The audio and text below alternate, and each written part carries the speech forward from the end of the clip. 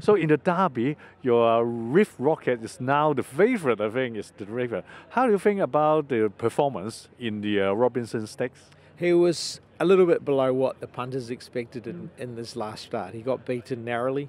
I didn't think there was much pressure in the race. So if people are doing their form and studying sectional times, you'll see through the mid stages of the race they backed off the speed and it was a sprint home.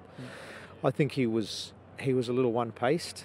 I think in a Derby over 2,500 metres there'll be a bit more pressure on, and he'll be allowed to finish off like he did here at Flemington about 4 weeks ago.